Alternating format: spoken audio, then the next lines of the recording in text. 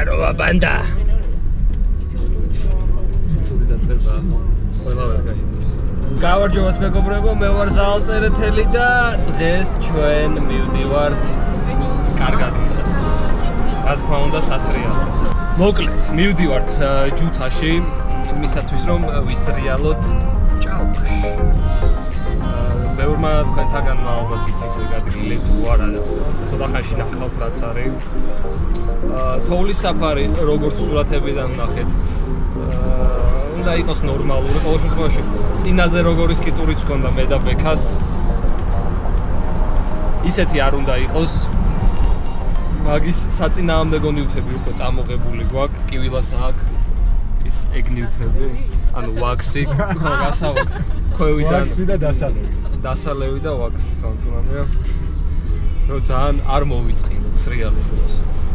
მოკლედ გადმოუხვიეთ ეხა ძირითადი გზიდან მეორე ხარისხოვან გზაზე გამოვიარეთ სნო და ეხა ვართ უკვე აღმართზე, ჯუთის აღმართზე უშუალოდ. ცოტა ხნით მე შევითავსე ბექას როლი.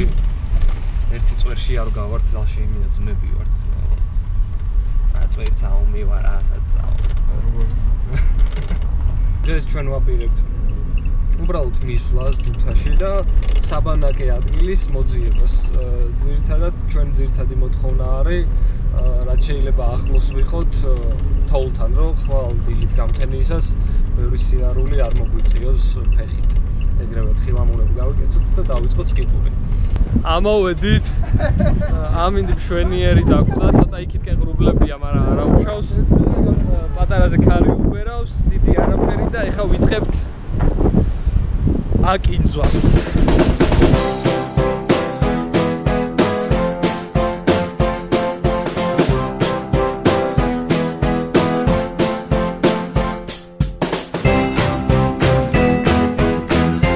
ჩანთა არის სასწაულად მძიმე. მე მგონი 30 კილოგრამსაც ურახუნებს. იმიტომ რომ აი ძალიან რთულია ამით სიარული. და წელით წინ თუ არ გადავხარე წელი შანსი არ მაქვს. ვერ დავდივარ ფიზიკურად. მაგრამ ბევრი არ გვაქვს ეს სასიარულო. ცუდი ისაა რომ წეგან გაიელვა და დაიგრუხუნა. რაც იდეაში ვაფშე არაა კარგი. გაწვიმდა, ჭეგაქუხილი არ იკლებს და საქვჩა ერთი პატარა აღმართი. იდეაში სადაც გეგმავს დაბანაკებას იმ ადგილამდე და თავარია კარვის გაშლა მოვასწროთ, რომ ვერ სულზე არ მოგვიწიოს. ყველაზე კარგი იქნება. ავედით სწრაფად.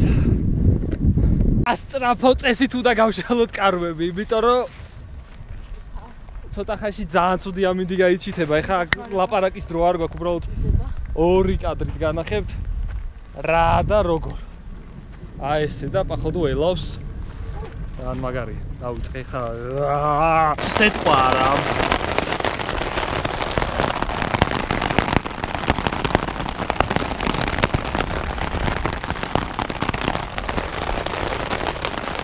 მაგრამ ყველაზე დიდი პლუსი ისაა, რომ მოვასწარით კარვის გაშლა და ამ სეტყვაში ეხა სიარული არ გვიწევს. არა ბექა.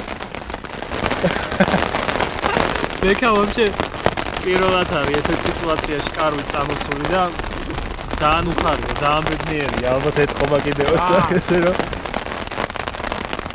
ახლა შედობა. არა. ერთადერთი კარგი რაც ხდება აი ამ წამს 4G იჭერს რა.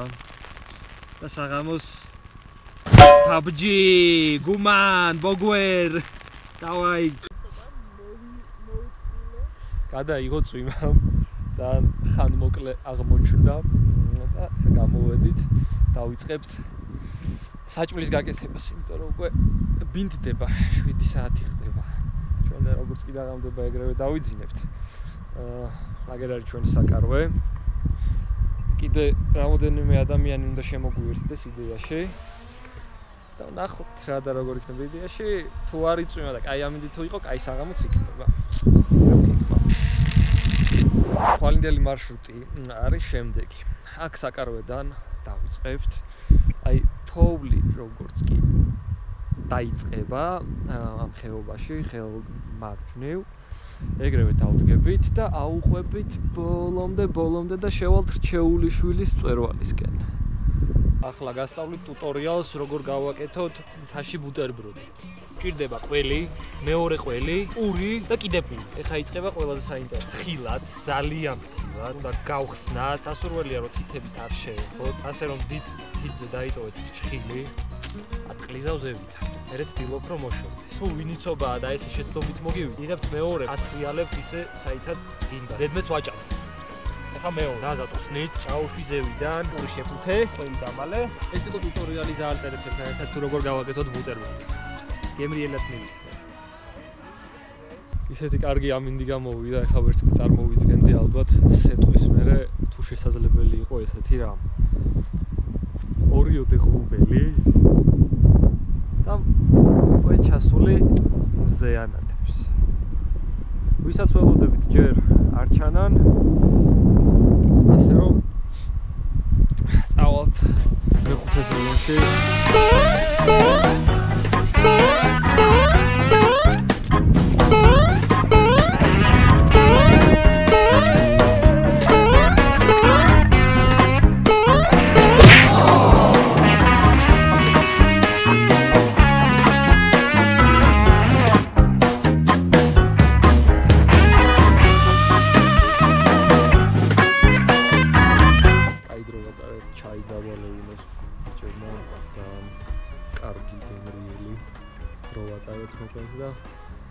ასთავარია გავთვით ისიცივე ვერ ვიგზენით რაც გარეთ აიდა ეხლა აბსიდფოდან იმ კარავში დაბრუნება ცოტა ფსიქოლოგიური მომენტი იქნება რა მაგრამ ეს მოვასწრეთ ჩათვლას და კარგად გადავიტანთ ამღამეს კარჩი როგორც ხვდებით დღის ბოლო ჩართვაა რა ჭამეთ მოვიარეთ ყველაფერი გავშალეთ კარავი მოვყევით წვიმაში სეტყვაში მე კაი ამინდი გაიჩნდა ტუდასიო და ზეთიმაში გადავედით რა ქვია მეხუთე სეზონში და აი ჩვენ ვართ კარავში უკვე ძილისპირა კონდიციაში და 5 საათზე უნდა ავდგეთ ეხლა 11-ია როგორ მე სიკვდილება მე საჭირო არ სკითურ ის როგორ არის ვაკანდა ფოევა ხო სკითურ ფოევა